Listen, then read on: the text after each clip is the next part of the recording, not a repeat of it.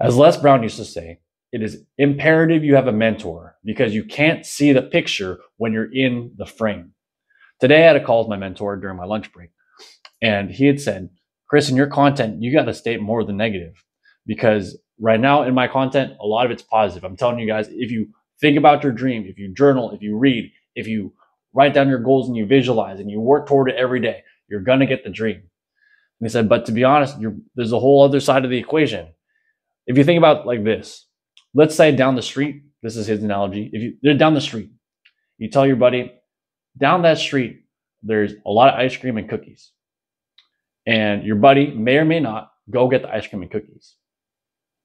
However, if you put a guy next to him with a giant knife and he's going to try and stab you, you better believe you will run as fast as you can. Suddenly, there's a lot of motivation. And so that's something that I think for a while I was consciously trying to avoid to do because I don't want to fear monger. And I think there is a difference between saying what is accurate and what will happen and fear mongering. I don't want to fall into fear mongering, and this is new territory for me. And part of that is I want to adjust it in my own persona because I've also been watching other videos where they're saying, look, your friends who are always agreeing with you, those guys are actually assholes. The people who tell you where you're fucking up, the people who tell you where you're doing right, the people who tell you the truth as it is, those are your true friends. Those are the people you want in your circle. And if that means that's a person of value, that's who I want to become. I want to become more valuable to the people around me. So whether that means I state the negative a little bit more often, whether that means I have to be a little bit more honest with people, I think I have to work on I'm going to have to work on my delivery. This is new territory. But my philosophy prior to this was simply, that's your philosophy. I'm going to have my philosophy. And I think in fighting it works because if their philosophy sucks, they're going to lose matches. I will win matches. And even if I give them advice and they don't take it and they get kicked in the face, well, I gave you advice. And so with my friends outside, though, I wouldn't do that. I wouldn't even offer them advice. I'd just say, that's interesting. And I don't offer advice that often. And so personally, I think maybe the next few steps, the next level thing I have to do to help out and be more valuable to the people around me, to the people in my circle, is state things more honestly from both a positive side. So if they're doing great things, let them know that they're doing a good job. And if I see them messing up, this sounds weird to say out loud, but if they're messing up, I might have to start calling people out on it. Just, hey, if you keep doing that, you're gonna end up overweight.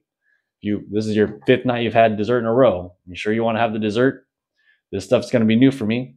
And it's interesting because I know inherently that I've heard from other philosophers, other people who are in kind of this personal development space, that your friends who tell you where you're messing up are your best friends. Those are the people you want around you because those people dislike the things that are keeping you down and like the things that are continuously building you up.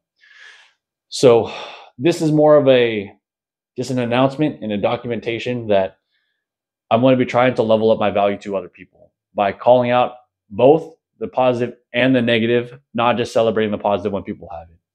If people are doing the negative, maybe people will dislike me a little bit more. That's all right. I'd rather be valuable to the people who are on the path than around, I guess, or being okay or well-liked around people who don't want to move forward.